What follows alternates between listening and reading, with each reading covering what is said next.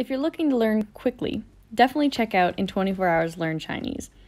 It's not fancy, but it's a really helpful app if you're trying to learn very quickly and go over basic vocabulary in a very structured way. As you can see, only the first 4 lessons are open free. You have to earn coins through watching ads or pay for a subscription or through lessons to get everything else unlocked. So if you can work with that system, you can get most of the stuff for free or through your time watching ads. But essentially you click on a lesson and, oh yes, before that, you can actually choose how you want to learn that lesson, which is really cool.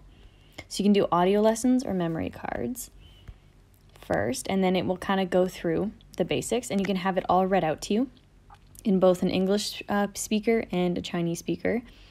And then it goes through essentially all the words in this lesson, so the very, very basics. And then when you feel like you're done going through that list, what you can do then is you can actually add games. So you can learn games that review the lessons that and the words that you just learned. So I'll go back to that lesson and I'll choose a game. So you can only use each game 3 times, and then you have to pay for more games.